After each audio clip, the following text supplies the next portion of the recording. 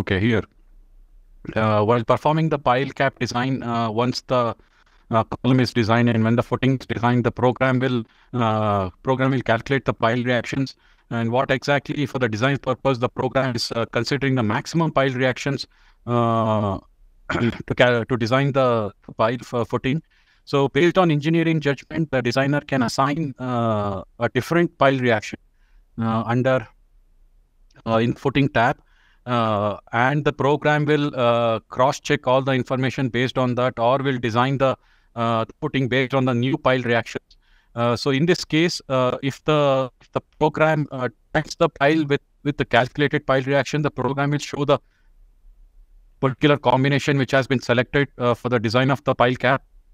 So if the user assigns the pile reaction, its own pile reaction, the program will show will change the load combination from a number to U. U means user defined. So U means user defined pile reaction, and the footing design will run based on the user defined pile reaction, which can be factored as well as service. So in the next slide, how to cross verify the loads in the column design from the analysis tab or from the load combination. So how do we verify this? First, we have to identify the member and the node number listed on this analysis tab. So there's an option called filter. We need to click on the filter option and filter the node 1, where we have to check this vertical load, which is FI load. So under the analysis parameter over here, we can check the impact applied to the truck, which is 1.33 in this case. And in the load combination dialog box, based on the type of combination which is seen under the column design, which is 74, the user can note down the load cases, the load factors, and other information, and they can get the values, the FI values from the analysis tab, and multiply with the corresponding load factors to get the final PU load or the final vertical load. So this is how user can cross-verify the values shown in the column design or footing design or the pier cap design using the information from the analysis tab at the load combination dialog box. So for hammerhead, eta factors, how to change the eta factors as per AASHTO LRFD article 1.3.21. So these are basically load modifier factors related to ductility, redundancy, and operational classification. User-defined eta multipliers is available over here by editing the combination directly in the combination dialog box. The user can input the eta multipliers for each combination separately, or in one single shot, the user can input the eta multipliers to the custom load combination for the custom load group under load group library, and then save that information, and they can use that information for the further analysis and design. So this is a general issue not related to hammerhead. It can happen to any type of substructure. So how do I address the message dependent load cases are not equally numbered? So internally, for some of the load cases in RCPR, there's a dependency between a few load cases. For example, live load has a dependency with the braking and centrifugal force.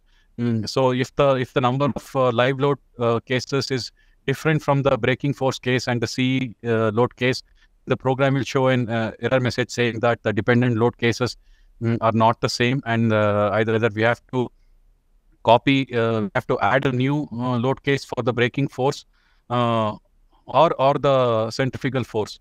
So, or the other solution would be to, when you are generating the live load, the user can generate the live load along with the braking load and the centrifugal force load, and click on generate button, and the program will equally generate the live braking force and centrifugal force load cases. And also apart from having same dependent load cases, user can break that dependency as well. So we have a wiki article for that showing how the dependency can be broken in the load combination dialog box. So elevation, when the user applies wind load on structure, So generally they get a warning message saying that the minimum elevation input allowed is the elevation at the bottom of the pier column. So generally what happens, this message is issued when the wind load cannot be applied or cannot act below the bottom of the column. So to calculate the elevation, the right elevation at the bottom of the column, the user has to subtract the structural depth, which is basically the combination of column and the pier cap, minus the top elevation of the pier cap. As you can see here, 66.6 feet, which is 93.3 minus 26.7. 26.7 is basically the total height of column and the pier cap minus the top elevation of the pier cap. So you get 66 feet, and that information needs to be added in the auto load generation wind on structure dialog box. Then the warning message will go away. Regarding drill shaft, there's a possibility the user can model drill shaft due to space issues or some other issue. So what is the role of point of fixity under drill shaft? So we are showing this arrow mark where the point of fixity is shown. So basically this point of fixity will define the depth of the drill shaft. So depth of the drill shaft, that will be treated as a column during analysis and design. So that's basically the drill shaft which is above the soil. So that particular portion of the drill shaft will be analyzed and designed as a column, will be part of the frame as well. So under the column design, auto design of shaft will be done from point of fixity up to the bottom of the column. So under column design, which is over here, the auto design of the shaft will be done from the point of fixity to the bottom of the column. So up to this portion. So the remaining portion is actually below the soil. So that portion we are not designing it.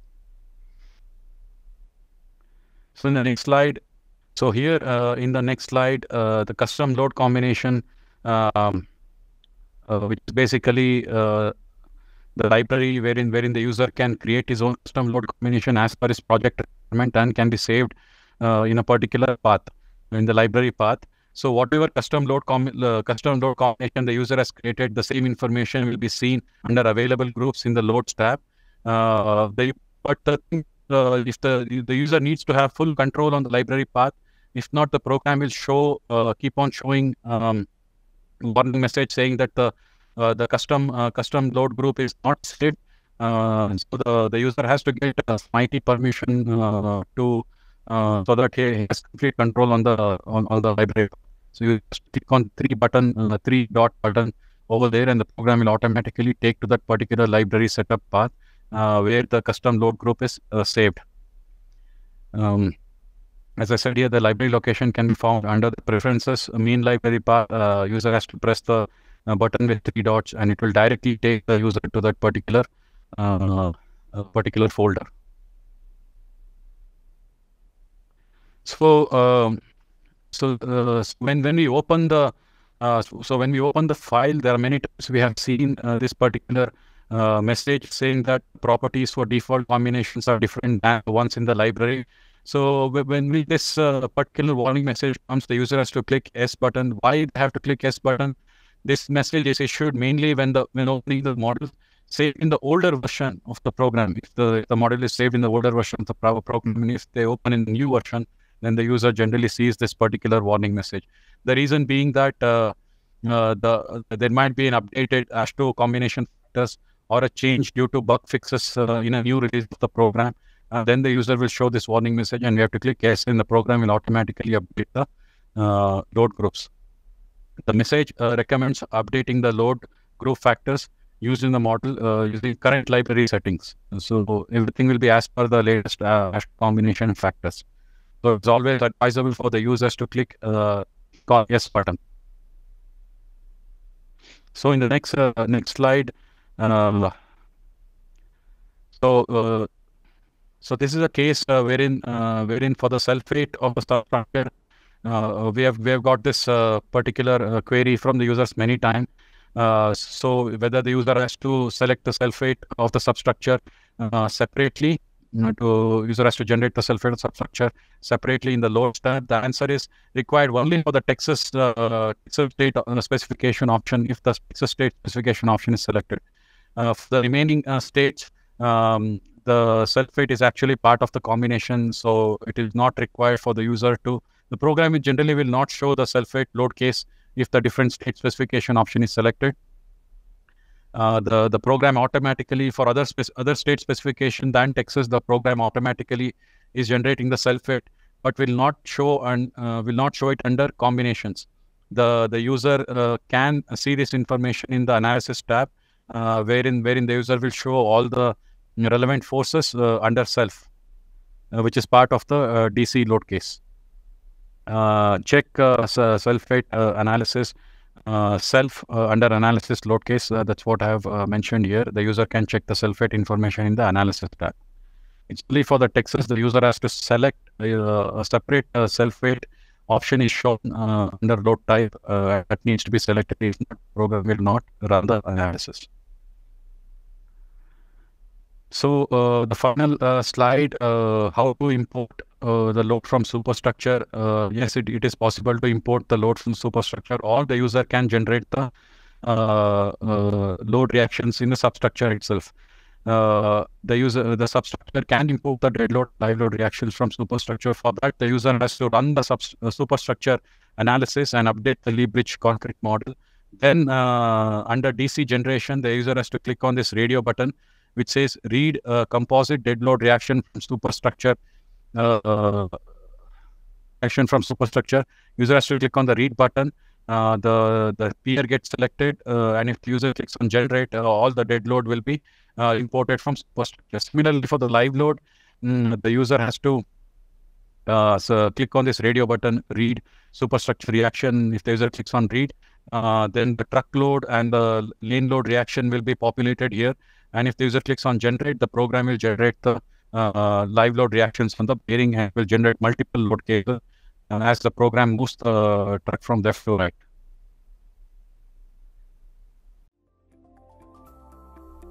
Thanks for watching. If you found this video helpful, please give it a like and share it with others. If you want to see more like it, please consider subscribing to this and Bentley's other channels. Thank you, and see you next time.